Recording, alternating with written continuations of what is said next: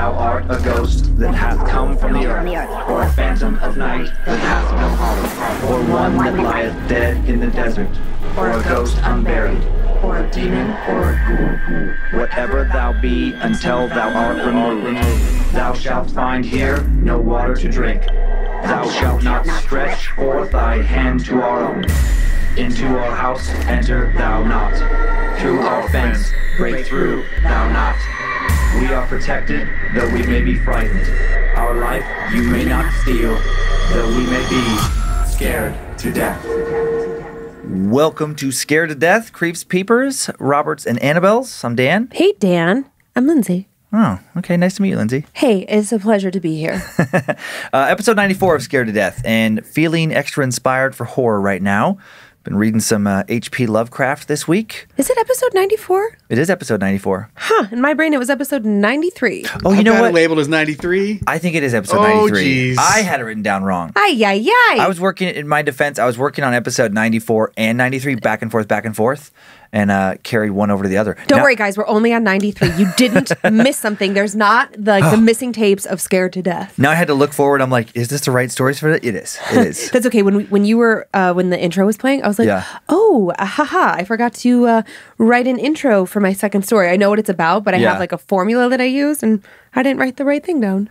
It's been a little extra chaotic, I feel like, just life-wise lately. I'm like, we have a lot of little things behind the scenes, and I've had to struggle more than normally. Be like, wait, what am I working on right now? Yes. And then just weird, like, behind-the-scene tech stuff. Yeah. Some of it was happening right before the recording, and it's been going on for weeks, and it's so irritating. Like, I feel like it interrupts my thoughts. It constantly. does, and it's minute, but somehow it feels so very big. And I was actually just talking to a couple of my girlfriends about this because I thought, like, God, what is going on? Is it me? Is it like, as a parent, especially as the parent who is the more flexible schedule, then you're like worried about like the kids in the summer. What are we going to do? And are we going here? Are we going? And I actually hate the summer because we have kids. Yeah. If we didn't have kids, I'd be like, fuck yeah, bro. It's always summer. But like, it is really hard with kids, because it's just a different... Keeping them occupied. Yeah, it's a different kind of stress and pressure, and then like you're trying to take a family vacation, but then you have to get ahead at work and blah, blah, blah, blah, blah. And so I think everyone I talk to is feeling it. And because things are opening back up so much, right? It's a sudden like influx. Yeah. It's like how everything just abruptly stopped, and it made everyone like, whoa, what is happening? Mm-hmm. Then we got now used... it's the reverse. Well, we got used to a certain kind of living, and now, yes, it is the reverse. True. True. And Mercury is in retrograde. Okay. Well, I love how that gets zero credit. In addition to being frazzled, also very excited for horror right now. I love that theaters are back open in a lot of places, including here. We just saw A Quiet Place 2. I made it. Yep, you made it. You thought it was very scary, but you enjoyed it. I loved it. I forgot. It was actually a great like reintroduction to horror movies for me. I mean, I know that we do the This Looks Awesome movie club, but this was the first time like in a theater, and there's something about it. And I was like, oh yeah, I fucking love being scared. Yeah, it was a good one. It's really good. And I didn't necessarily care for the first one. Right. But I will say, in my defense, I think the reason I didn't care about the first one is my defense mechanism on horror movies is to be like, oh, whatever. Oh, I saw that coming. Because if I don't let myself get too invested or too into the movie, then I'm not scared. So you relaxed more for this one? Yes. Well, good job. It was great. I loved it. I jumped so much. I've been listening to, in addition to reading some of his stuff, I've been listening to some H.P. Lovecraft too on like audiobooks in the truck. Yeah. And it's just, it's older, but it's just a nice, real spooky, creepy vibe. So I'm excited to tell today's tales. I'm also listening to an audiobook from a dead man.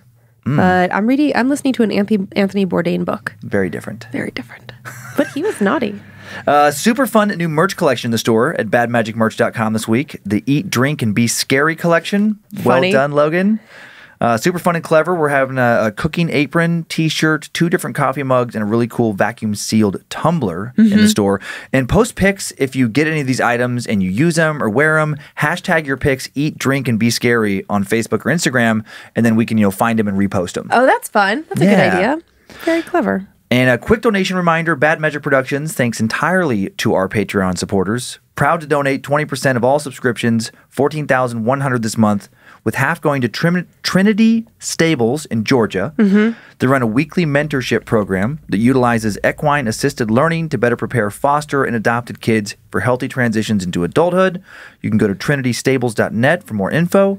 Other half of the donation goes to Vintage Pet Rescue, a Rhode Island-based nonprofit committed to rescuing vintage, aka senior pets, from shelters and assisting their owners who can no longer care for their vintage pets. So you can go to vintagepetrescue.org for that one. I don't always get to talk to the people that we're donating to. Sometimes it's just a bigger business or what have you. Yeah. But both of these, I got to talk to the people who run them, and they're just so happy and they're so grateful. It's like I could have given them $1 and they would have been like, "Thank you so much," because just talking about it helps because other people find them and their Raise services, and it feels so good. So thank you for giving us that opportunity. Like especially since I handle that, nothing makes me happier than contacting them and saying like, "Hey, this is what you're getting," and you can just feel the appreciation. So I love it. Thanks for letting us do that.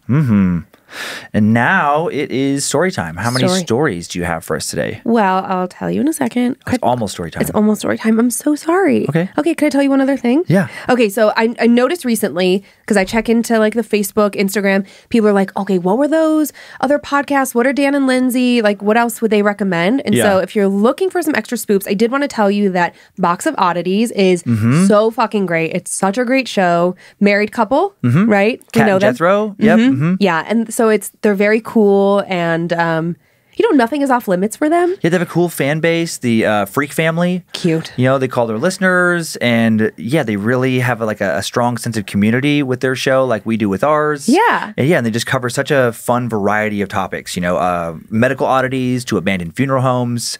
It's just a very fun show, and it's fun to see some of our friends in the horror space doing well with the show. Yeah, because it's horror and comedy, so there is like a carryover from us, so it's funny. And actually, this year they won a Webby Award, which is actually a big deal. It's not an easy thing to do.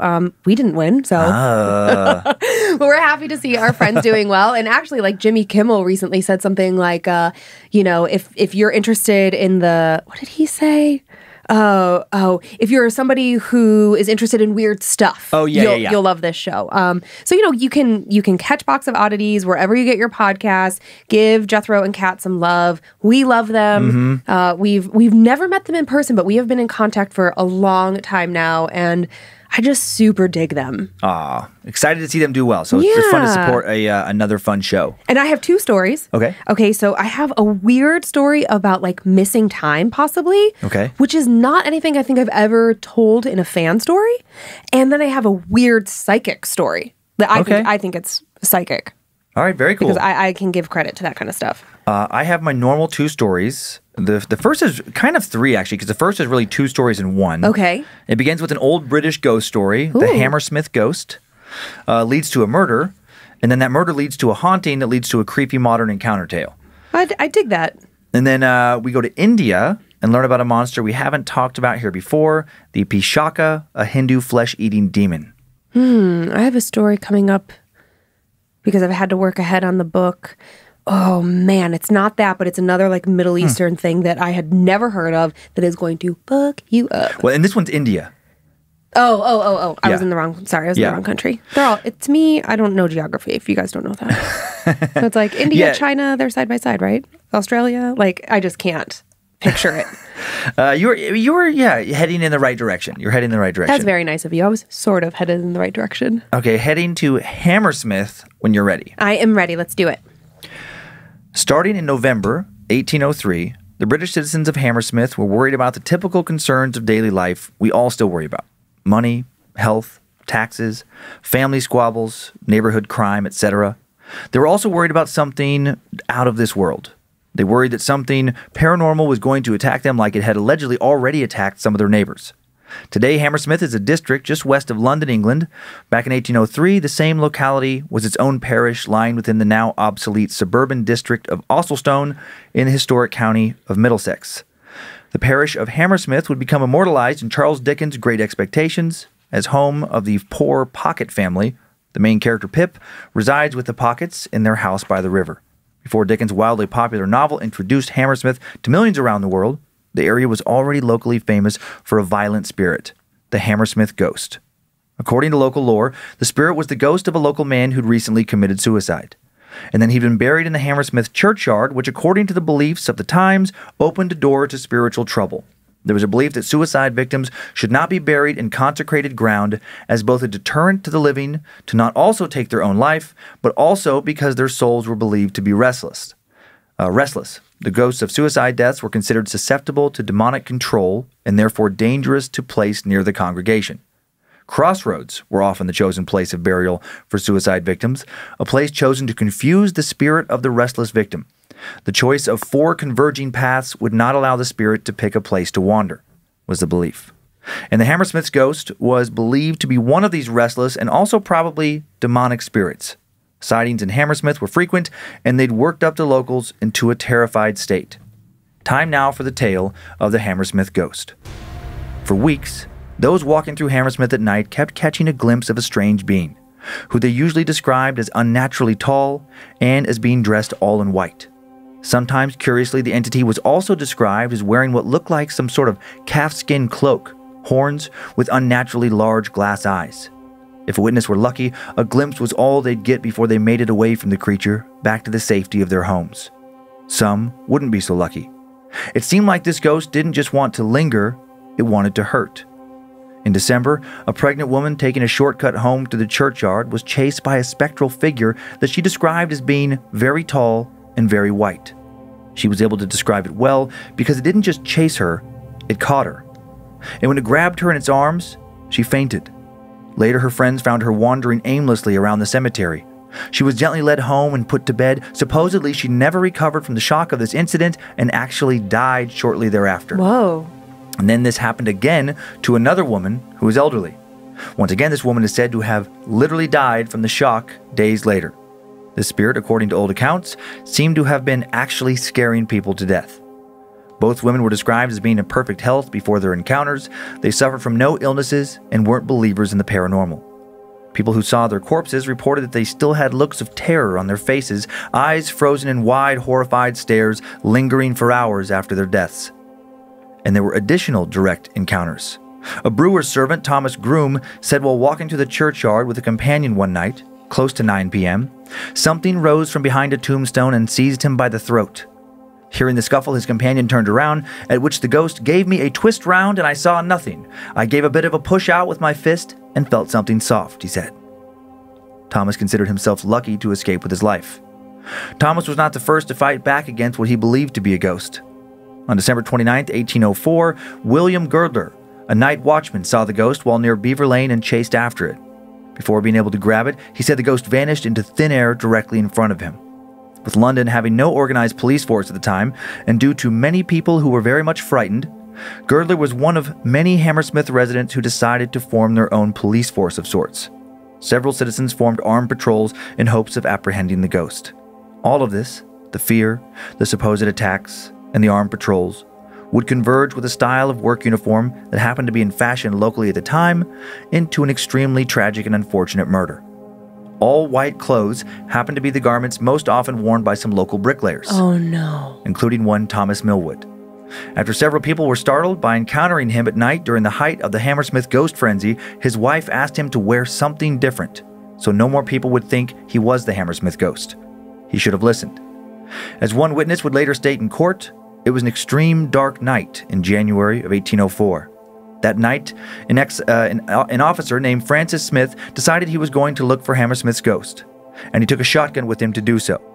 Smith was patrolling just as Thomas Millwood was making his way home late at night by the Black Lion Lane.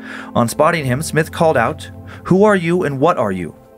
And then, without waiting for an answer, amped up on fear, paranoia, and adrenaline, he fired his gun. And when he then heard the subsequent groan and saw the blood, it immediately became clear to him that he had shot not a ghost, but a man. And he took Millwood to the nearby Black Lion pub in search of a doctor. And Millwood would die before he found one. Smith would confess to the proper authorities to shooting Millwood, telling them he genuinely believed him to be a ghost.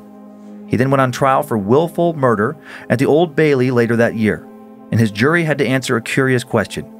Is thinking someone was a ghost a legitimate defense for murder? In their view, it was, and they returned a verdict of manslaughter rather than murder. The judge was not happy with this decision, though, and renounced their verdict, stating that Smith believing Millwood to be a ghost should not be considered a factor in determining his guilt. The jury was told deliberate again and either convict him outright or clear him of murder altogether. They then delivered a guilty verdict on the most serious charge, and Smith was initially condemned to death, but his sentence would be quickly reduced to just a year in prison with hard labor. Clearly, many believed that thinking he'd shot a ghost was a legitimate defense, which speaks to the strength of supernatural beliefs in Hammersmith at the time. The Hammersmith's ghost was now gone, and clearly, it may have never existed in the first place. Ever since, though, many think that Francis Smith's fear of the Hammersmith ghost created a real and equally angry spirit. According to locals, Thomas Millwood, the unfortunate bricklayer that Smith murdered, has haunted the Black Lion pub where his body was taken after being shot ever since he died there.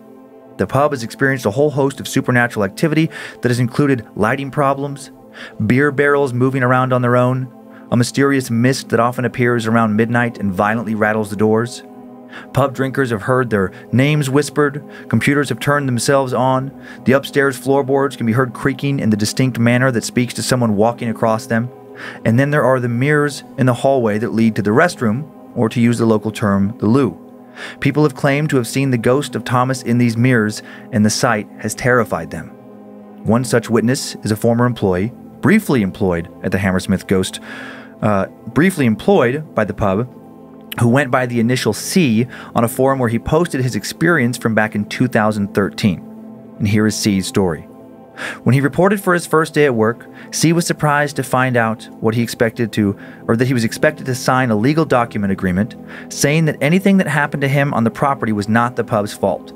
He thought that was a bit odd, but it didn't keep him from taking the job.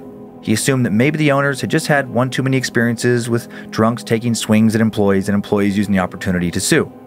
After he quit, he would assume that the waiver had nothing to do with customers and everything to do with a spirit. His first night at the Black Lion, he still assumed it was a normal pub. His manager told him that he was supposed to walk through the hallways to the bathrooms a few times at night to make sure that no one had spilled anything back there. He at first thought nothing of this assigned duty, but then C noticed that there were some beautiful antique mirrors in the hallway to the bathroom, and as soon as he looked at one, his manager grabbed his arm. When you walk back here, she said, I wouldn't look at these mirrors. If you see something, don't scream. We don't need to scare any more of our customers away. C laughed nervously, thinking that his manager was playing some sort of joke on him. Why would I scream? He asked. Just trust me on this one, she said. It's better not to look than to see him. Now he thought that either his manager was playing a joke on him or that she was a bit of a nutter when it came to ghosts. Either way, he didn't worry too much about her advice, and the first night passed normally enough. It was pretty slow, which he didn't mind as he was getting used to things. The next couple of shifts were slow and fine as well, and during these shifts, despite not really being worried about what his manager said, C did actually avoid looking into those mirrors when he walked alone towards the bathroom down the hallway. He glanced around just long enough to see that everything was in its proper place, and then he got back out of there back to the safety of the bar. If he happened to see a little flicker in his peripheral vision, movement coming from the direction of one of those mirrors, he wrote it off as nothing while also refusing to look and investigate. He was embarrassed to admit it, but the manager's strange warning had gotten under his skin a bit. Then on his fourth night shift, something happened that made C think that his manager was neither joking nor a nutter. It was early afternoon on a Tuesday. It was on a Tuesday, early in the evening, there we go. Very slow, as in dead. Not a single customer was in at the moment, and C was looking over at some schoolwork as he stood behind the bar. Across the bar, he heard the door open and felt a slight breeze. Nothing alarming, just another customer coming in for a drink. A regular, he thought, and he marked his place in his book and shut it. Then, when he looked up, no one was there. The bar was empty. Goosebumps erupted on his forearms. Crazy. He swore he'd heard someone come in. He even thought he saw feet move across the floor as he began to pick up his head from the book, but no one was there. Then, with a roaring sound, the electric dryer started up in the bathroom. Startled, C gasped and jumped, and then laughed at himself. Okay, now he understood what had happened. A customer had come in and quickly walked down the hall to use the bathroom. He relaxed. Crisis averted. He shook his head over how silly he was acting. The manager had really gotten into his head. C grabbed a clean glass and got ready for the person to come out and place their order. But then after a minute or so, no one came. He waited a few more minutes. Still, no one came out of the bathroom. This made no sense. Hadn't he distinctly heard the sound of the hand dryer? They were motion sensitive, only came on when someone waved their hands underneath them. It was such a distinct sound, he didn't think he could have mistaken it for something else. Someone had to have gone in there, right? And he'd heard that someone open the door. So why were they still in there after drying off their hands? What was the holdup? Should he go check and see if they're okay? A deep sense of dread now spread from his stomach to his chest, making his heart beat quickly. He couldn't stop thinking about those damn mirrors. He really wished his manager had never said anything. Why? Why did she say that? What if he walked back there and found no one in the bathroom? What would he tell himself then? He hesitated behind the bar. And then he imagined someone hurt in the bathroom, passed out or something, and he imagined his boss asking him why hadn't he gone in there to help. And he pictured himself saying to his boss that no, he hadn't gone to help the customer trapped in the bathroom because he was worried about a ghost in the mirror. Would he be fired? Or just too embarrassed to ever show up back at work? Fuck, he whispered. He had to go check. Even though everything in his body was telling him to get the hell out of there, carefully he raised the barrier to the bar, propped it up, and then went around to the other side of the bar to the entrance to the hallway. Hello? No answer. He used one hand to knock on the wall, still not wanting to go down the hall. Hello? Still nothing. He now slowly began to walk down the hall, keeping his eyes focused down towards the floor. No way he was going to look at those mirrors now. He decided that he was going to knock again, ask the customer if they needed help, and if there was still no answer, he was going to head in and explore the loo. And if he couldn't find anyone in there, he was going to stay at the bar the rest of his shift, and then he was going to immediately start looking for a new job. One foot after the other, he slowly closed the distance between himself and the bathroom door. 5 more steps. 4 more. 3. Bang! Back at the bar, the partition slammed down, making a sound like a gun had gone off. C whirled around, momentarily picking his eyes up from the floor, and he found himself staring straight into the mirror. And directly behind him, he saw a dead man. A dead man who was weirdly blurry around the edges. As C watched, frozen and horrified, blood began to pour out of a hole in the man's chest, spattering on the floor, the walls, even against C's clothes. He felt droplets of the blood spatter against the back of his forearms, and that got him moving. C screamed and ran out of the pub, no longer caring if he got fired or if someone broke into the bar or about anything. He just needed to leave. He ran and was about to cross the street when a hand suddenly grabbed his arm. His manager. He sighed in relief. Something he started to say, but he didn't have enough air. His lungs felt like they were going to explode. I know, she said. I had a terrible feeling about 20 minutes ago that something was wrong. I got over here as fast as I could. The blood, he panted, but as he looked down at his clothes, he saw that there wasn't any blood. His shirt was a little rumpled like normal, but definitely not stained in blood. I told you to not look in the mirror, she said. Come on, let's go lock up. No, he shook his head. No way, I quit. She shrugged as though she'd expected that answer, and C watched her go back and head inside. C said he never went back inside himself, not even to pick up his check. He decided it wasn't worth it. He didn't want to risk hearing or seeing anything again. He was too worried about the man he saw in the mirror. What if that spirit could follow him out of the pub? What if that man suddenly showed up in his own mirror? It took months before C could look into a mirror without experiencing a feeling of dread, worry that suddenly he'd be there again. C still gets worried from time to time, still gets scared. He worries, what if he looks up while brushing his teeth before bed, and there he is. The blood spattering all over him again, the feeling of it pressing against his body. Where will he run if this happens at home? My God. I just had this crazy thought, like, what if you are a spirit and you can just bounce from mirror to mirror, like you're trapped, Ooh. but you can only show up in mirrors. That's you can scary. like you can bounce from them.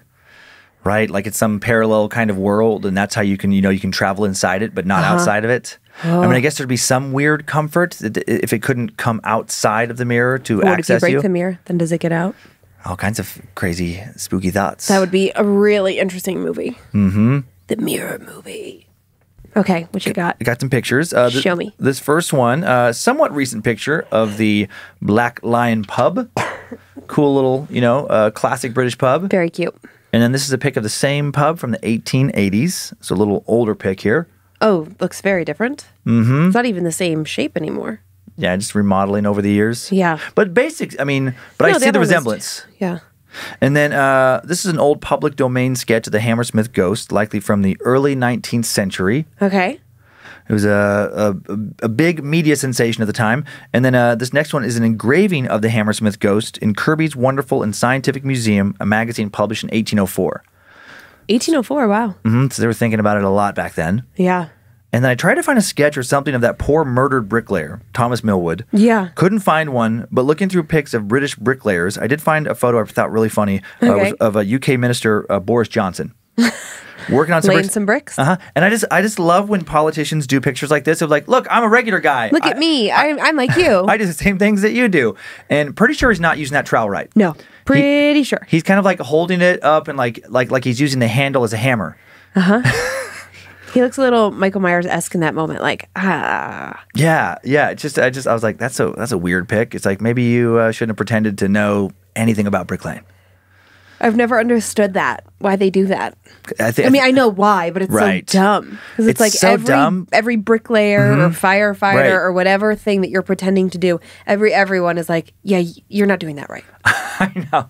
It's so dumb. And it's like, it makes me mad that it must work on some level.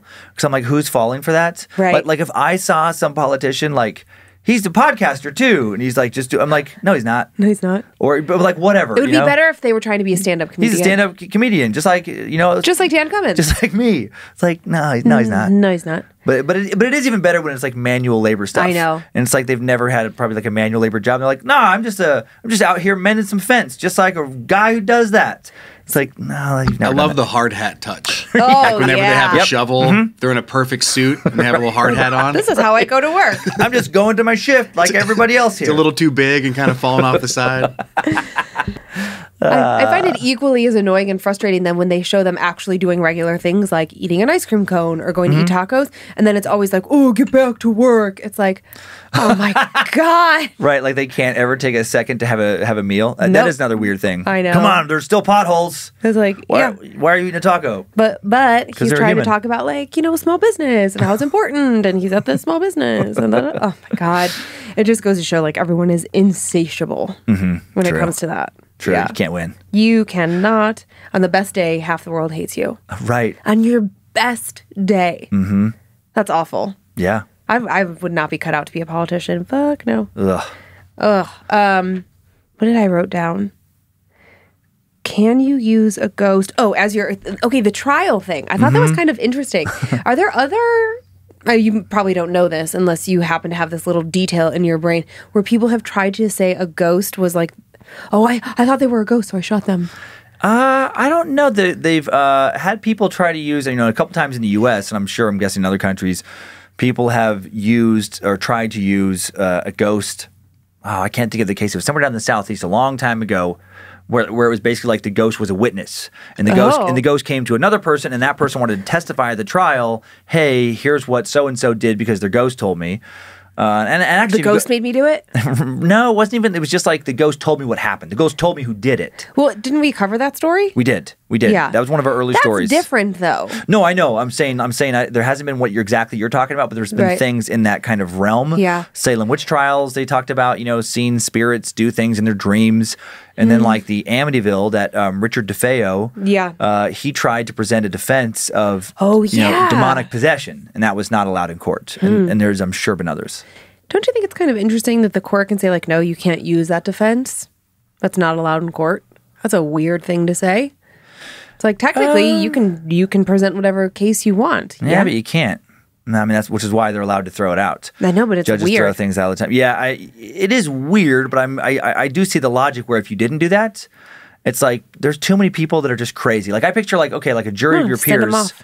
with there's conspiracy theories are so mainstream now. Oh God, are they ever? You could get somebody who is like you could have like Tom Hanks accused of being like a satanic global elite pedophile, and then you could get a jury of people who are like, yep, that's what I read on the internet. And they could find him guilty because those people are stupid. That's different. That's bringing charges against someone. That is I know different it wasn't than the exact. Yeah, which I think that judges should be able to throw things out like that. Like that's fucking nonsense. But in that same world, you could just do the defense thing of like I had to do it because the lizard people made me. Right. Well, my concern is, and I don't know, I would need to talk to some legal expert about this. Is I shoot you and I kill you, and I say just an example. Well, just for simplicity, and then I say, the ghost told me to do it. And I go to court and I'm like, no, the ghost told me to do it. And then the judge is like, you can't, no, that's not okay. Then I would find myself making up another reason. So then you're just lying about why you did it.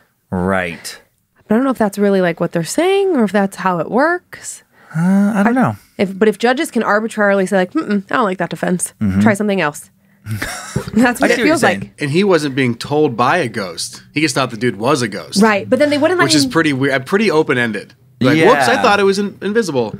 Yeah, I see what you're saying. That would be a weird thing where that's not, you're not claiming that a ghost made me do it. You're just claiming like, hey, I thought this dude was a ghost. I thought you were a ghost. Kind of I thought you, you could probably let them I thought use you were a that. ghost that leaves wet towels on the bed. I would think you could use that, you could use that defense, but then it's just never going to work.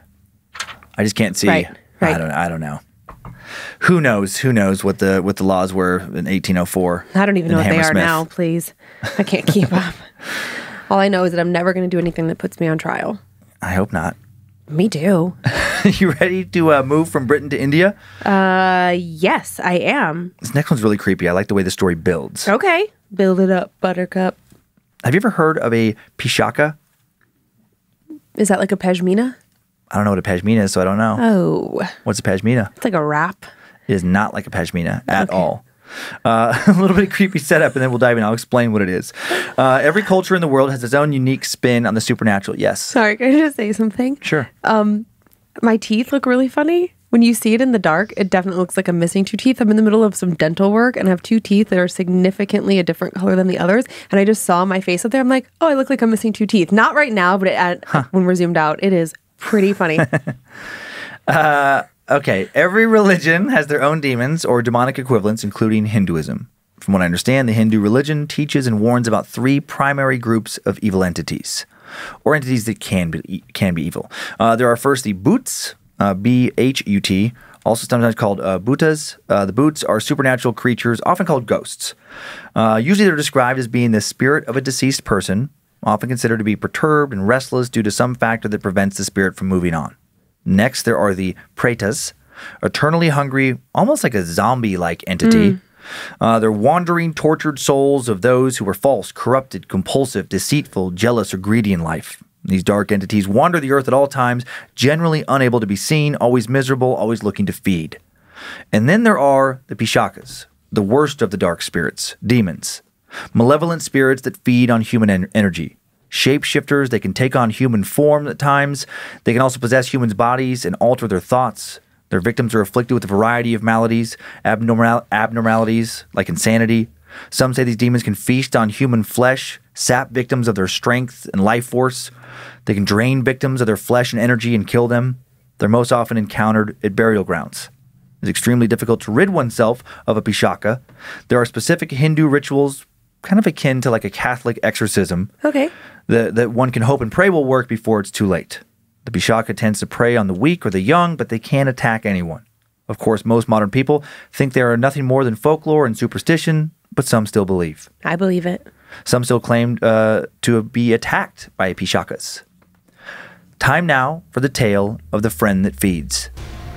19-year-old Ravi and his family moved to Mumbai in April of 2016. His father had gotten a new job that would hopefully see the family living a lot more comfortably. This would mean that his mother didn't have to take part-time work cleaning anymore and could focus on herself and her health and her family.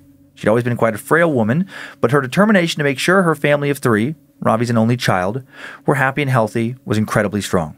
Ravi was happy for his parents, whom he still lived with. He just began attending college and was not yet interested in the idea of marriage. He moved with his parents when his father got his new job, leaving behind their small village where he grew up and also leaving behind all the people he'd known for his entire life. His parents bought a new house in the outskirts of Mumbai. It was lovely. It was huge compared to where they'd lived before and also sat next to a charming little Hindu temple and cemetery. After they'd been in the house about a week, Ravi was feeling restless and eager to get a better feel for their new neighborhood one evening. Unable to fall asleep, he decided to take a late-night walk and explore their surroundings a little bit. He took a short walk into the cemetery. He'd always found cemeteries beautiful rather than frightening. He loved how quiet and still everything was at night. He didn't expect to encounter anyone this evening and was surprised to see a young man sitting on a bench. The man looked to be upset. Probably, of course, mourning someone. Being a naturally caring person, also slightly curious, Ravi sat down tentatively at the other end of the bench. "You okay, man?" he asked softly. "Yeah," the man replied. "I just lost a friend. It's been a really hard week." The two men proceeded to talk for just short of an hour. Ravi let the young man, whose name he learned was Samir, get a lot off his chest. Samir was in pretty bad shape, gaunt and looking unwell. He was obviously having a hard time coping with the loss of his friend. Samir was the same age as Ravi, and he discovered was actually attending the same college, and he and Ravi promised to meet up the following morning. Ravi felt bad for the guy, but also happy to have maybe met his first friend in the city. Ravi returned home and managed to get a decent night's sleep, despite waking up here and there due to some bad dreams he couldn't quite remember by the morning. He headed off to college that following morning and, as promised, met Samir before class. Samir looked like he had not slept as well as Ravi had. The young men grabbed breakfast and had more of a normal conversation. They found out they had a lot in common. The conversation went well enough for the two to agree to meet up for lunch that same day. At lunch, Ravi noticed that Samir was looking a little bit better. He seemed lighter, joked around, he was funny. Now the two agreed to meet up at the end of the day, chatting on a bench and on campus before heading home. Samir looked better still. He seemed to have a lot more energy. The companionship seemed to be really good for him. Once home, Ravi told his parents all about his new friend, who he realized throughout the course of the day was truly fascinating. He talked about him so much his father joked he had a crush on his new friend. Exhausted now from his restless night the evening before, he headed off to bed early and passed out pretty quickly. Once more, he was plagued with bad dreams he couldn't quite remember the next morning. After another day spent either being in class, studying, or hanging out and chatting with Samir, he had another restless, troubled night. Soon it had been more than a week since Ravi had gotten a good night's sleep, and his parents were starting to worry about him. He was starting to look pretty rough. He was pale, he looked like he was sick, but he said other than being tired, he felt fine, and he refused to take their advice and stay home from school and just rest for a day, or maybe even visit a doctor. Instead, he headed off to college early every morning, afraid he'd miss a chance to hang with his new best friend before class. Samir was now doing great. He didn't speak at all anymore about the friend he'd lost. He seemed 100% past his grieving. He was upbeat, funny, cheerful. He was a blast to be around. Ravi decided he was truly the most fascinating person he'd ever met. He was smart, also an amazing athlete. The two would kick a soccer ball around, and Samir was phenomenal. So good, Ravi thought he might even be able to play professionally. Ravi's parents continued to worry about him. He was now not only tired, he was losing weight. His eyes were constantly bloodshot. They drove him to their doctor and had blood tests ran for almost every ailment known to man. None of them pointed to any known sickness. His doctor was stumped. All he could do was ask Ravi to come back regularly for monitoring, watch his diet, make sure he tried to get some sleep. He prescribed him some sleeping pills. Ravi took them, or at least told his parents he took them, but he still didn't seem to sleep much. And now his parents were having a hard time sleeping as well. They'd began to notice strange things around their house. They'd started hearing scratching sounds coming from within the walls. They brought in pest control to check the house for rats, and they found nothing. They also heard what sounded like someone banging on the windows at night, but they could never catch anyone doing it. They could never find evidence of anyone, say, sneaking up to the windows. Soon, Ravi's mother was also beginning to feel exhausted and weak all the time, just like her son. Then she claimed to start seeing things. She seemed to be suffering from hallucinations, believing she would see a man standing in the doorway of their new house out of the corner of her eye, only to look and watch him vanish when she tried to stare directly at him. Her husband was getting really worried about her. Meanwhile, Ravi had become irritable, snappy. He'd become mean, which was alarming. He'd always been friendly and a good-natured kid. His father was growing increasingly worried about both his wife and his son now. He watched his once respectful boy begin to fight with his mother, who fought back, both hurling horrible insults at one another. Every day there was more yelling and tears. The atmosphere in the house had become insufferable. Still hoping that all this was due to prolonged lack of sleep, Ravi's father found the number of a well-respected sleep specialist in Delhi. He booked an appointment for his son. His wife refused to go and he didn't have the energy to fight with both her and his son. Ravi needed the appointment more anyway. He now had not slept properly in over a month and had lost a considerable amount of weight. The specialist, like the doctor before him, took a barrage of tests and once again determined nothing. He sent Ravi home with more, stronger sleeping pills in the hope that he could rest and that rest would fix everything. Thankfully, the pills did work. They knocked Ravi out and he slept. He slept for 14 to 16 hours at a time now. Wow. But when he awoke, he unfortunately did not seem rested. Now, between how much he slept and how weak and unwell he felt when he was awake, he was unable to leave the house for college. And he was still haunted by dreams he couldn't remember. Then one night, he woke up his parents screaming for Samir in his sleep. When Samir came over to the house the next day to check on his friend, Ravi's father mentioned this to him, and he found it odd to see Samir flash a smug, satisfied smile on his face. He now started to wonder and worry about Samir. He didn't blame him for what was happening to his son and also his wife, but he did think about how his son was fine before he'd met Samir. Also, when Samir came over, his wife suddenly retreated to their bedroom and wouldn't come out. This was not like her. She told her husband that she didn't want Samir to come around anymore, but she wouldn't tell him why. Ravi's father explained that they couldn't just ban Samir from their home, not when their son was so excited to see him. He didn't want to deprive him of just about the only thing he currently looked forward to when his health was in such a precarious state. Then when he checked in on his son again a few minutes later, Ravi asked if Samir could stay the night. Ravi's father didn't like it. Neither, of course, did his wife, but again, he didn't want to disappoint or upset his son, so he agreed, and that night the four of them ate dinner together. After dinner, Samir slept in the guest room, and the family were relieved when the usual knocking and scratching sounds they'd grown used to the past few weeks took a break for the night their guest was there. Also, Ravi seemed to sleep peacefully through the night, no waking, screaming from any night terrors. But then after Samir left early the next morning before anyone else in the house was up, Ravi did not wake up. He appeared to be breathing just fine, but he didn't stir at all. Also, an odd odor now emanated from his room, the mild smell of sulfur. Ravi's personal hygiene had always been good. He kept his room impeccably clean. Neither of his parents could figure out where the smell was coming from. After breakfast passed and then lunch, Ravi was still asleep. His mom now decided to try to wake him up. She was glad he was getting so much sleep, but surely he needed to eat, and then she couldn't wake him. Scared, she called her husband, who took the rest of the day off work. He also couldn't wake his son. Ravi had slipped into some kind of coma, and the smell of sulfur in his room had grown powerful, stronger as the day wore on. Ravi's father, not a particularly religious man, now felt drawn to look to religion instead of a doctor for answers. The doctors hadn't helped so far, and something in his gut told him that what was wrong with his son was something no doctor could fix. He decided to talk to the local pujari, the Hindu priest from the temple next door, and to try to get him to come over for a house visit. The pujari came over immediately. He quickly seemed to figure out what had happened. After hearing about how and where Ravi had met Samir and the changes that began to occur in Ravi almost immediately, after hearing about the scratching in the walls and the sounds of pounding on the windows, and Ravi's mother also having trouble sleeping and feeling haunted by the image of a man she kept seeing out of the corners of her eyes, after smelling the sulfur himself, he told them that Samir was a Pishaka.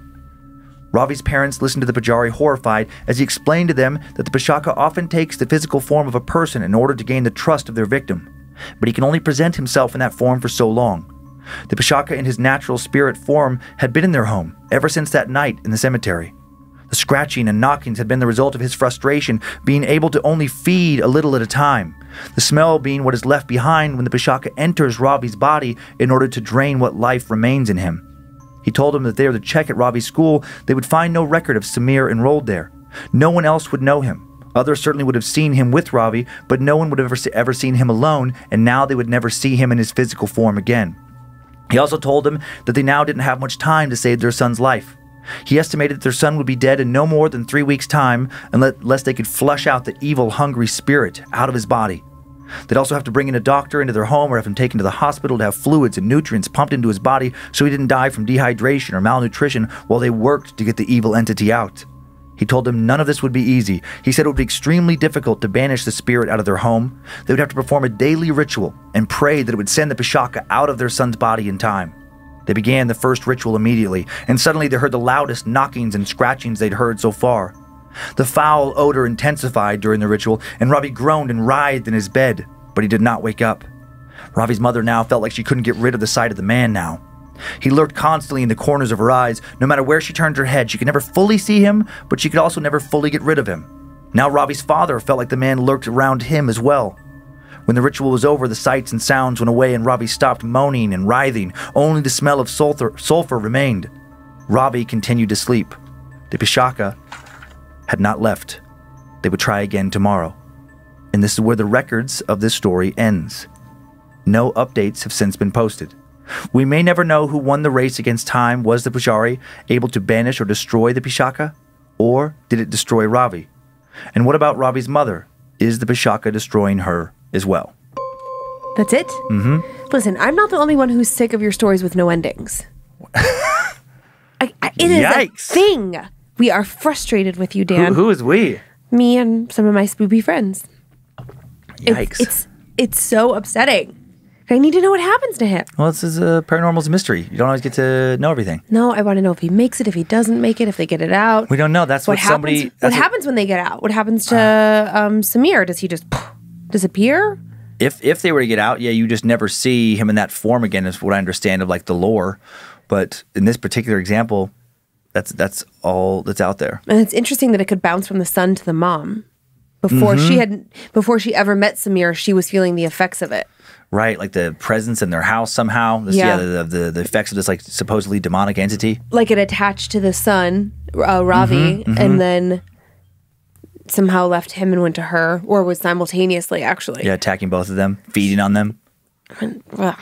There's a couple little just illustrations. There's some pretty cool ones. Obviously no pictures, but here's the first illustration of Bishaka. Wow. I thought it was pretty cool. Yeah.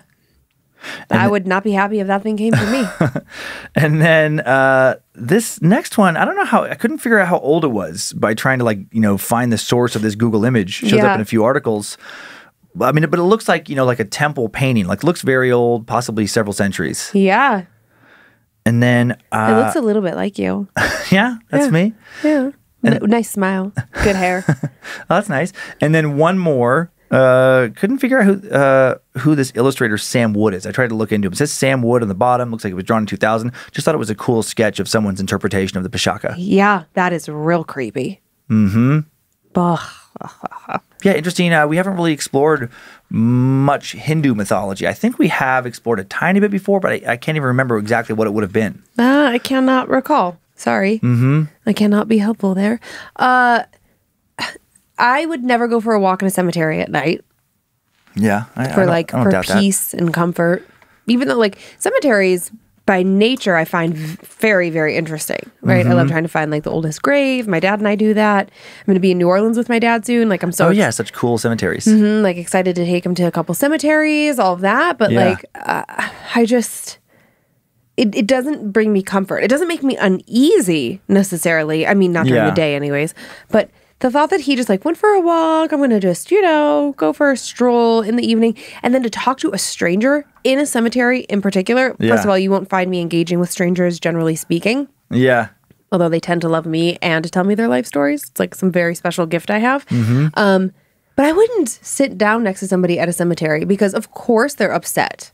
Right. It just feels so private and intimate. And I'm not saying that Ravi deserved what happened, but no. It's just a weird, why'd you do that, man? Well, I would say if we're going to go with the premise of this could be real, then if this isn't a person sitting there, it's an entity that has some kind of basically magical powers. Oh, it drew him in. And if it could lure you over there, I mean that's why it hangs out in cemeteries is to find people, find new bodies to feed on, and so. I would guess it had some special kind of charisma. Ooh, very nice. Charisma. That's a ghost with a lot of charisma. Charismatic demon. I just imagine them being very suave now. Very, I've given them a whole vision of some slimy guy who's check me out. I will suck you in. That was an interesting story. For sure. I would be interested to explore other versions of that in the future. Okay, cool. So sorry, I had a big cough. I don't know, earlier when you were reading, I was so I have a little tickle in my throat that does not want to go away. Oh, that's so annoying. I know, it's so annoying. And of course, was it there when we weren't recording? Sure wasn't. Nope. The moment you sit down, it is the most strange thing. Yeah, it's uncanny. It's like burping, and I've worked with other people in a host. It's you'll be fine, you'll have no indigestion, and then right before it's your body gets tense or something. I think so. Right before you're going to record, and it's oh, now I have a burp. Oh, why now? Oh, my two favorite things that happen to me is one, I will feel great. We have such a great mood, high energy, and then I sit down in this dark room, and the yawns try to take it. I'm why? I'm not tired. I woke up with so much energy. I had coffee. I don't understand. And then, yes, the the indigestion is so real. I can feel my chest burning right now. This will be over. I'll stand up and it'll stop. Yeah, it's weird. So weird. I want to know the science behind that. All right. Well, you ready for two great stories? I'm ready. You ready? Who you got? You got Layla? I got Layla. How's she smelling? She still has a little bit of scent. Oh. Just a little bit? She's fading, but it's still there. I think we have a fresh Layla. I know we do.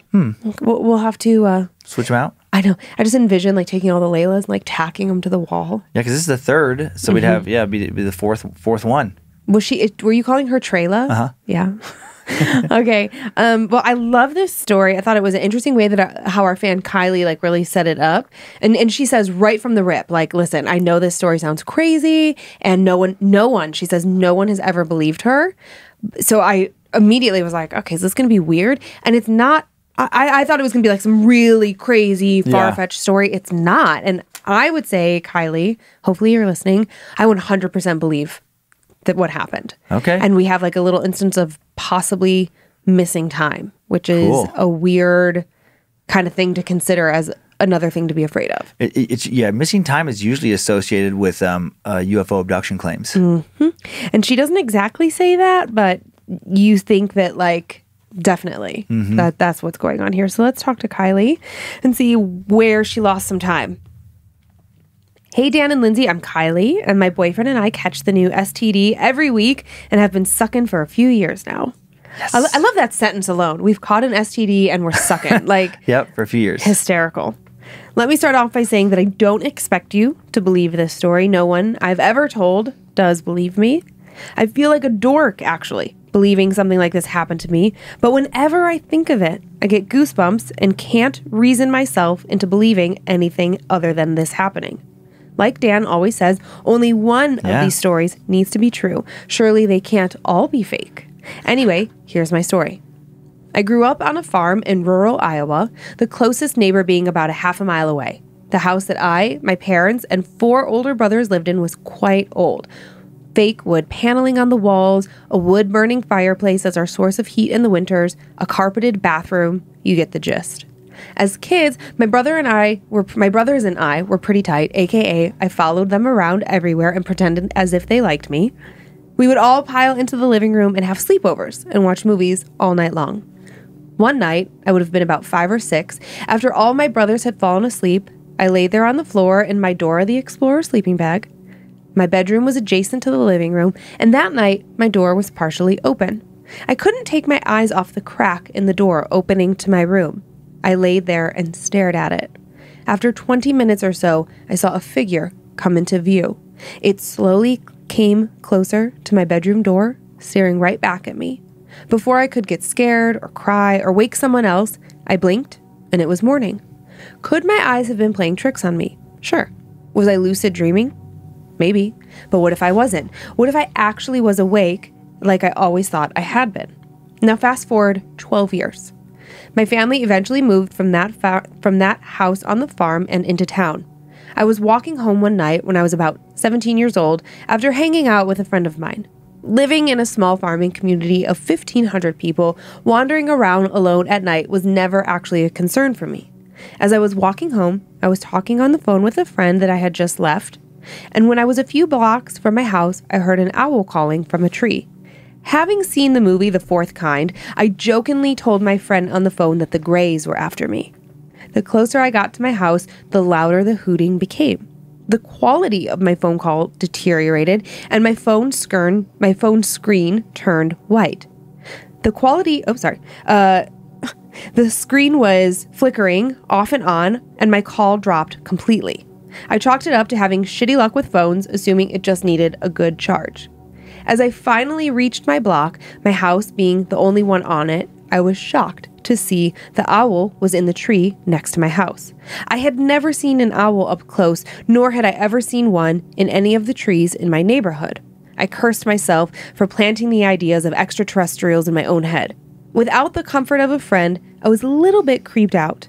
I went inside to find out my parents were at the local bar, unsurprising as they were avid drinkers, meaning I was alone for the night. I plugged my phone into charge, and to my relief, it turned on. Just as it was booting up, the flickering started again, and my phone eventually turned off entirely. I decided that this was a sign I should call it quits for the night, and I headed to bed. The next morning, my mom was strangely distant with me. Finally, she asked me where I had been the previous night, in a tone that suggested that I had been caught red-handed. Me, being totally confused, having been home promptly at my curfew, asked her what was she talking about. She told me that when she and my stepdad came home from the bar the previous night at about 2 a.m., my door was open and I wasn't in bed and I wasn't home. The one time I didn't actually sneak out, my mom thought she had caught me sneaking out. Unsurprisingly, she did not believe me when I told her I hadn't gone anywhere. I pleaded with her to believe me. I was terrified. What if it happened again? What if it happened again and I didn't come back? What if it wasn't supernatural and someone actually took me from my own home? I have tried to reason with myself to come up with conclusions as to what happened. I've played devil's advocate for years, but I can never come up with an answer. Where was I that night? What happened to me? After typing all of this out and rereading it, I feel crazy for even sending this in. I even called my mom today to reaffirm that this did happen just 5 years ago, and I didn't imagine it or see it in a movie. She remembers, but she still doesn't believe me. I'm reaching out to you guys in hopes that someone does. Kylie. Kylie, that's interesting. Just that your dad would, check out your room and find you not there on a night that you definitely remember being there. Yeah, her mom, but yes. Oh, I thought it was the dad that checked. No, her mom and stepdad, and then in the morning she had the encounter with her mom. Oh, okay. Whatever. Okay. Parental unit. Parental person checked. Yeah, that would mess with my head too. If anybody accused me of sneaking out on a night when I was in bed the whole night. Just think about it this way. Mm-hmm. You're in the studio still working. Yeah. Okay, you're not at home. I'm at home. I say hey, I'm going to bed. Good night. Love you, whatever. Then you come home and I'm not fucking there. I'm not there. Right. And then I'm assuming she doesn't go into the details, but I would have to imagine Kylie had a cell phone. So I would imagine that her mom called her, hey, looking for her, thinking God, where's my kid? Right? Unable to get a hold of her because the phone was acting up and had died. Yeah. And so then, I guess maybe the phone was plugged in. So maybe the mom saw the phone and thought oh, stupid. Kylie snuck out without her phone. Right. Can't track her down. Yeah. So you come home, my phone's on my bedside charger. I'm missing. I mean, I would go into a full fucking panic. Right. And this was a while ago in a small farm town. Different. She probably just figured, Kylie fell asleep at her friend's house and didn't come home. And if she knew that her daughter was kind of sneaking out before, which she alluded to, it's not going to set off the same kind of alarm bells. It's just going to I'm going to deal with this tomorrow. Right. But then the parent, you get up and you see the kid and you think okay, you came home and you thought I wouldn't know. But meanwhile, Kylie, it's holy shit. You went to sleep and then you woke up. But things were not right.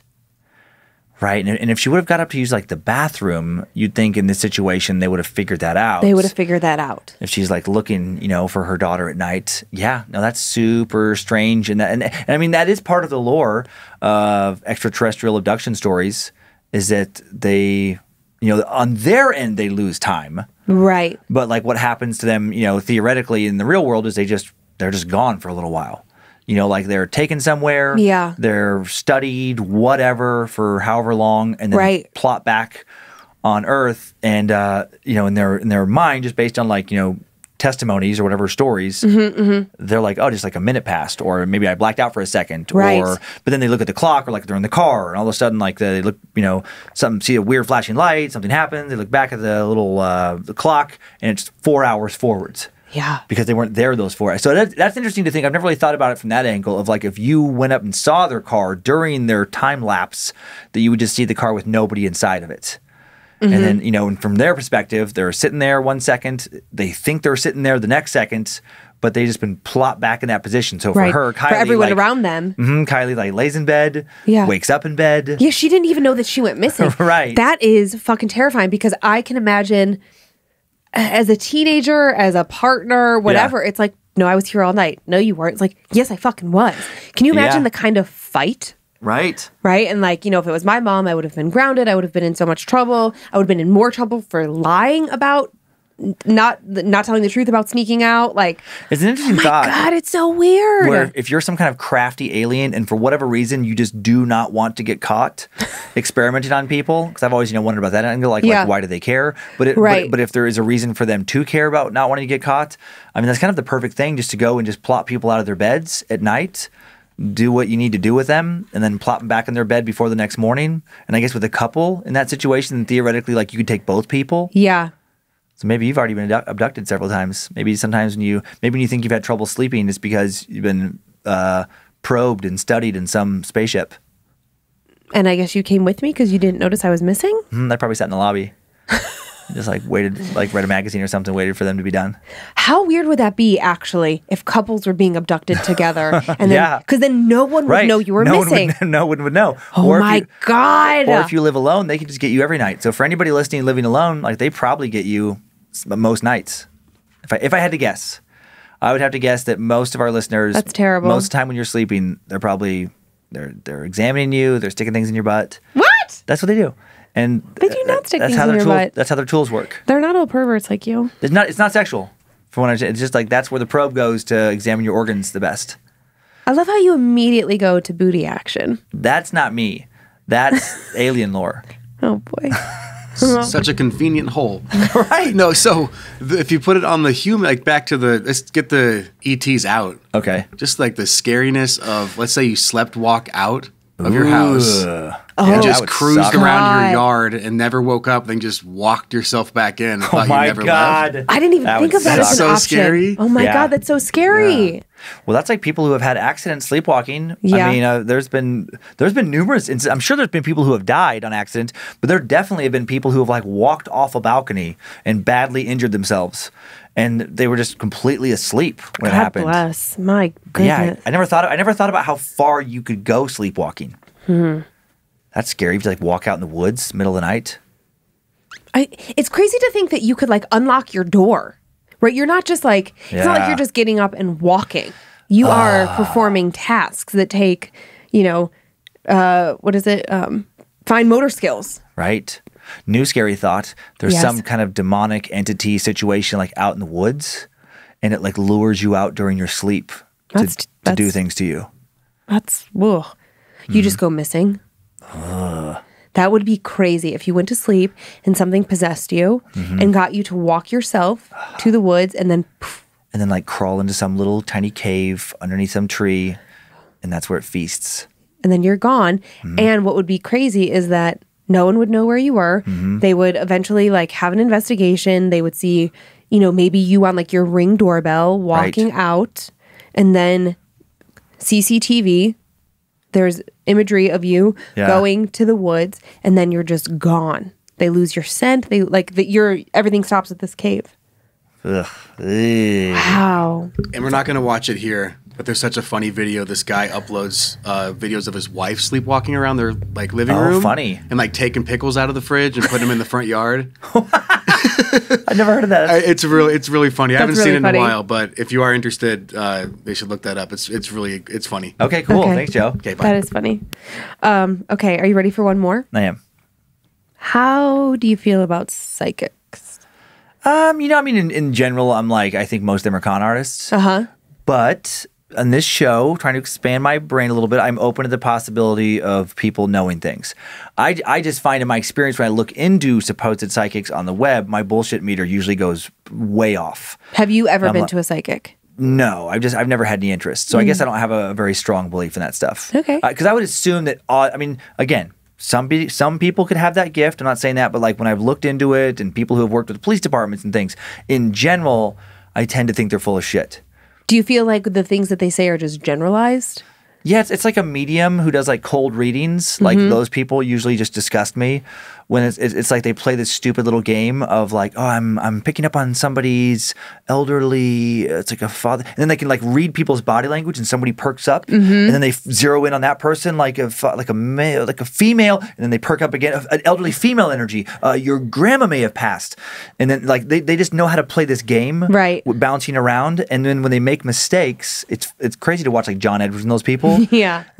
They actually make tons of mistakes, Yeah. but they move on from them so fast. They'll be like, your grandma and your aunt. Like, they just switch it. Yeah. And I'm like, oh, you just guessed a million fucking things. Right. And you let their body language tell you when you had a hit, and you just pursue the hits. I'm like, that's not spiritual.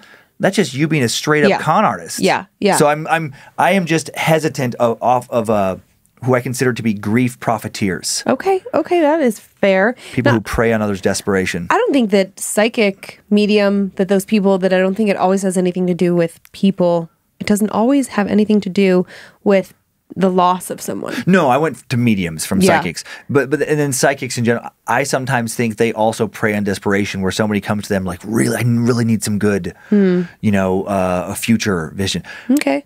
I will say Yeah. I have seen a psychic multiple yeah. times. I haven't seen a psychic since we started dating. And I thought you did with Randy. No, Randy wanted to go see a medium. One of my best friends lost her dad very unexpectedly, and it was like a group setting like that. Got it. We drove to Seattle and back in a day, and I went. I was like, of course, I will go with you. Yeah. She just felt like there were some things happening since her dad passed, and it was just like bothering her, right? Yeah. Of course, she was like Sure, upset, sure. searching for anything. And we went, and we were 10 minutes in, and we were like, this guy's a fucking wackadoodle. Okay. So we weren't like all in, but I have seen a psychic individually myself multiple times in my life. I haven't gone since we met, because when I went, I wasn't looking for like, oh, tell me the future. It was just like, I was in a tricky situation, but I hadn't seen this psychic before, and I gave no information prior to. And I get it. Like, they could have concocted the whole thing, but it felt real. It felt real, and there were things that were said that I'm like, there's no fucking way that you could know that particular detail. Yeah, and again, I can't know that it doesn't work. I'm just skeptical. Okay. But I'm skeptical of all these things. Sure. Okay. You know? Yeah, but I also want them to be true. All right. And so if I had an experience like that and it resonated with me, I'd be like, okay, I'd be more open to, and I am open to believing that power exists. Sure.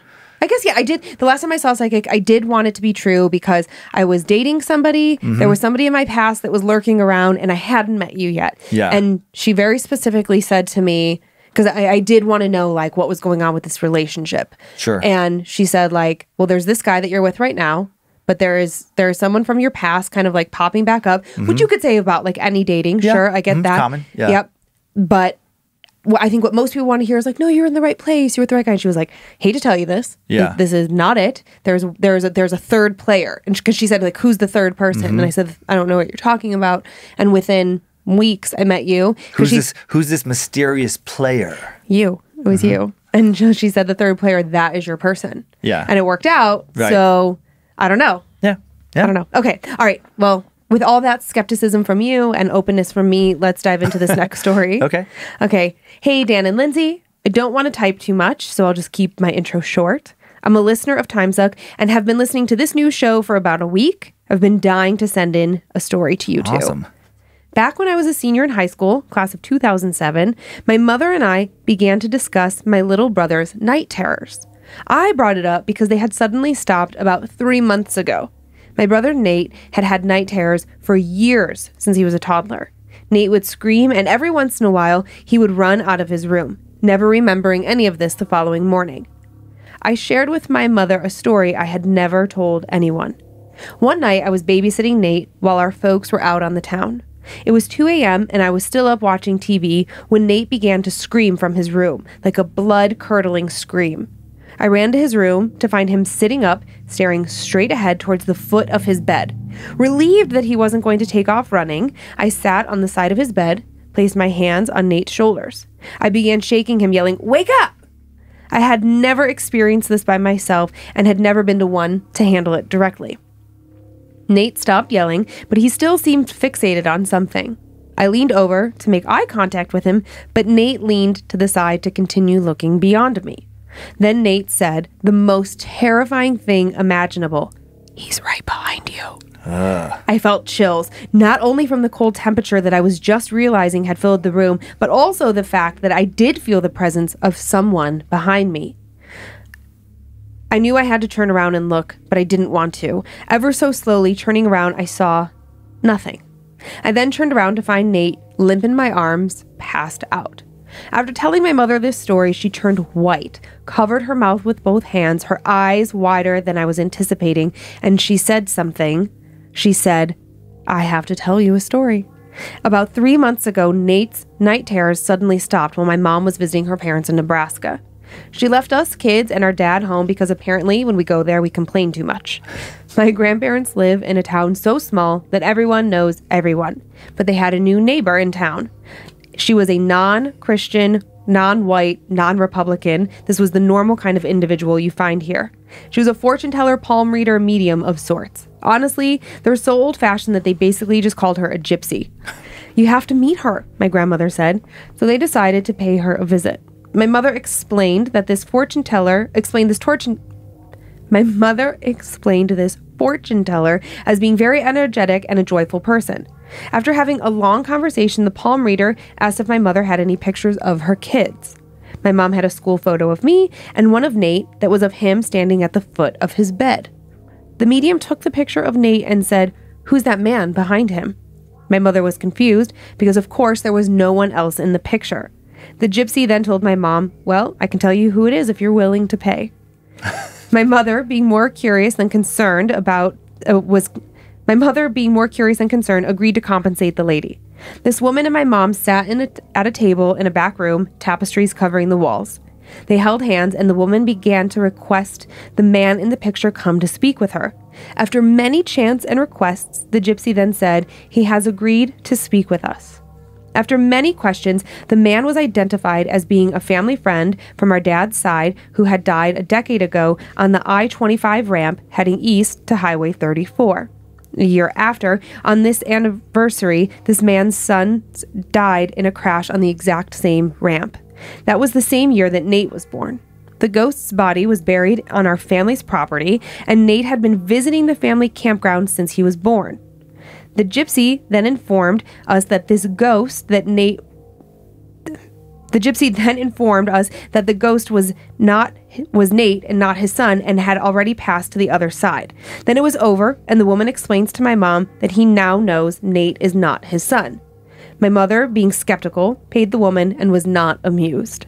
My mother returned home later that day, and the next day my mother awoke to Nate standing next to her bed, creepy in its own right. Nate said, everything's going to be okay, Mom. My mother, not exactly sure what Nate was talking about, half asleep, then got out of bed, grabbing a robe, and headed to Nate's room to follow up with him about what he had just said to her. She headed to Nate's room, opened the door, only to find Nate dead asleep. She woke Nate up and asked him what he had just said to her in her bedroom, but Nate said, Mom, I wasn't in your room. Weird.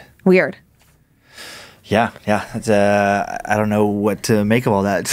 It's like a bizarre. Because it's like if you go the angle that like the psychic is full of shit, right? Like let's just take it that way. A psychic could look at any photo and say, "Oh, who's that person?" and then do what you said, like probe. Right. But no one knew that she saw the psychic, other than like her parents or whatever. So if she comes home and doesn't tell her kids this story, and then for Nate to come back. Or for Nate to come to her room and one night. Say that what do you say? It's going to be everything's okay. going to be okay, Mom. Right. It's like, that is weird. And the night terrors stopped. So like in my mind, what I think was happening is that the family friend who passed away, his son dies, and he hasn't been able to find his son on the other side. Maybe his son hasn't fully passed. Maybe he's like hanging out in the ether. Like we don't know exactly where he is. But that family friend is looking over Nate. Like, because it doesn't ever sound like it was anything that Nate was scared of. I mean, he had night terrors. So like a weird combination of things. But if he was like, I'm thinking about him popping up in bed, staring at the foot of his bed, staring at something. And then that eventually just stops right after the mom sees a psychic and Nate says like everything's going to be okay. Did that ghost realize because the medium told him, or the gypsy or whatever you want to call her, she told the ghost like this is not your son, Nate is not your son, that he moved on, and so now the night terrors are over and Nate and everyone are okay? Yeah, I mean it's a weird coincidence at the very least. Yeah, the timing of it is incredibly strange that it would happen as it happened. I am for it. Yeah. I believe it. I do believe. I mean, I don't think that all people have that ability, but, I have friends who claim that ability, and there will just be moments where things just feel different when I'm with them, and I'm like, okay, something strange is happening right now. Yeah. Yeah, and like I'm open to, numerous other things we've talked about here, so I don't know why I draw a hard line, in this specific area. So yeah, I'm open to, I mean, something weird when I can't process it and articulate it right now. I'm not going to be able to, but something weird happened there. Yeah. Yeah. You don't have to be defensive about it. It's okay. Oof. Okay, so do you want to do some Annabelle shout outs? Yes, I do. Do you want to start or do you want me to start? I'll start. Okay, you can go first. Yeah, I'd like to thank the following Annabelles. Thank you for supporting our show. Natasha Marble, Logan Reesner, Marvin Bradley, Aaron Heidebrecht, Hudson Wonderland, Bob Menzel, CCCMMM, okay, Triple C, Triple M, Michelle Jeffries, Jamie Green, Heather Berube, Wendy Lesson, Shauna Keegan Kirkland, Rachel Todd, Kate Cooper Martin. Good job. I would like to thank the following Annabelles for supporting our show. Erica the musician, Catherine White, Cassie, no last name given, Madison Williams, Nicole Bortz, Alyssa Peters, Cole the furry, Kelsey Carling, Saulo Ortega, Alexander Nelson, Chrislyn Perkins, Brittany Dumas, Alexander Clout, and Aaron and Haley Stephenson. Nice. Look at that. I think we got those names out today. I think we did all right. Could I do some spoopy shout outs? Yes, please. Okay. I have some spoopy shout outs to Beth from Ryan. Happy birthday. And I hope camping is awesome. They are camping for Beth's birthday. I'll say it in both ways. In the Appalachian Mountains and the Appalachian Mountains, like whatever, however you guys Sure, I know. The big tomato debate there. Oh, boy. It is funny how people get worked up. I mean, that one word in particular, I know it. After this episode, I will get emails from both sides. I grew up there. This is how you say it. I grew up there. This is how you say it. I'm like, guys, I can't fucking get it right. I think it's funny how people just can't see outside of themselves. Some people in certain situations. I was thinking about the very similar thing this morning in the shower about how this is random, but for me, and I'm not going to really delve in, so don't worry, listeners. But I was thinking about politics, and it's funny how I put a viewpoint out about anything. I don't even think it's political. Let's say on TimeSuck. Okay.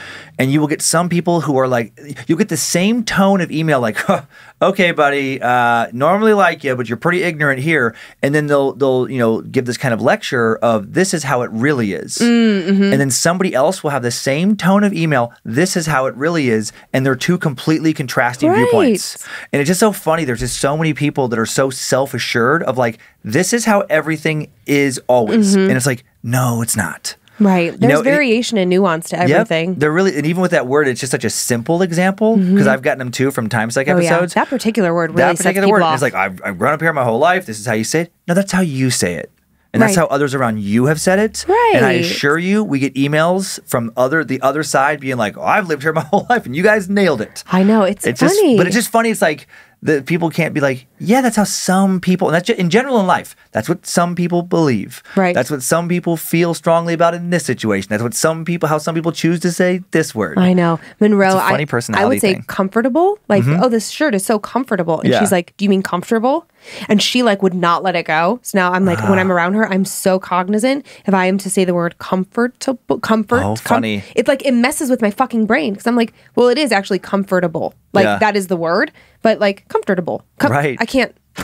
It's a weird thing because I get where if you just don't care about any of that stuff, then things fall into anarchy. Like we have to have some, we have to have some agreed upon. Like I get it. Yeah. But it is funny. It's like in life, I always think there's all these unwritten rules, and some people just get them, and some people don't. And to the people that don't, you just can't explain why X doesn't matter and Y does. Right. Yeah. You just can't satisfy them. Yeah. Can I get back into my shout outs? You sure can. Okay. I knew I was asking for it with that one. No, I just happened to be thinking about it this morning. Yeah, that's something similar. To Casey from Davy, I love you and you got this. To Gage from Colette, happy first Father's Day. Come on, that's so cute. That is cute. To Paul and Matt from Izzy and Hannah. Okay, now listen. I'm supposed to do something, but you cannot see me from the waist down. They have this little game. They're doing this game. Do you know that game? I don't think I do know that game. I'll explain it to you later. Okay. Okay. And to Carter from Caden. Oh yeah, this is so cute. The to Carter from Caden, they're like two younger fans, and they just love listening to the show and sharing the spoops together. I mean, I think that they're like 12 or 13. That's such a fun age for horror specifically. It's the best. It's the best. That's when I first got into it. That's when I first started. Like you feel so cool to start staying up late. I mean, it's different now where things stream. When I was that age, you couldn't just find your most horror movies at 2 o'clock in the afternoon or whatever. You couldn't find a variety. You had to wait until after midnight, and that's when Showtime and Cinemax, if you had those channels, that's when they'd start running their pulp horror kind of movies. And you are old. we couldn't wait. Tales from the Crypt. Yes, that was the one when I was a kid. Yep. That means I made it. Yeah. The Crypt Keeper. I made it to 9 p.m. I did it.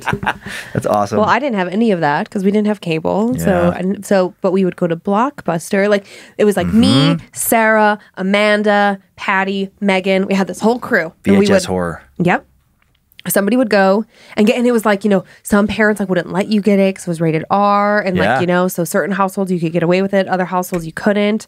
I still remember some of the ones my mom wouldn't never let me get. Yeah. And just like the VHS covers. I think the movie is called House, and it's like a decapitated, rotting hand pointing towards a doorbell, and then like with a house, like in the background, spooky. But I just remember like always seeing that and be like, come on, please. let me watch it. Yeah. I remember the Friday the 13th covers. Oh yeah. Yeah. Thanks for the ratings and reviews lately, Creeps and Peepers. They help us find new listeners, are so appreciated, and we appreciate that you're still doing that. You guys are so nice. And that's all for today. Thanks for continuing to send in your personal tales of terror to mystory@scaredtodeathpodcast.com. You can email us for everything else at info@scaredtodeathpodcast.com. Thanks to Logan Keith working on social media, badmagicmerch.com, merch design. And thanks to producer Sophie Evans for the first story, the Hammersmith story, for finding that and getting me started on that. And thanks to producer Sarah Finch for getting me started on the second Pishaka story. Nice. Thanks to Joe Paisley for producing and directing today, and to Zach Cohen for custom soundbed creation. And thanks to Heather Rylander for continuing to organize the My Story emails. Follow us on Facebook and Instagram if you want more content, want to see the pics associated with each show, @Scared to Death Podcast. And you can find our private Facebook group, Creeps and Peepers, for horror lovers. Thanks to Liz Hernandez and her all-seeing eyes for moderating. And it's just called Creeps and Peepers. I feel like I make it sound like the title is Creeps and Peepers for horror lovers. Oh. Subscribe to Bad Magic Productions on YouTube if you want to see the show and others. And if you don't want to hear more ads, if you want monthly bonus content, check out our Patreon. Enjoy your nightmares, Creeps and Peepers. Thank you for listening. Hope you were scared to death. Bye, guys. If spirits threaten me in this place, fight water by water and fire by fire. Banish their souls into nothingness and remove their powers until the last trace. Let these evil beings flee through time and space. Evil may pass through, but hath no home here within, scared to death.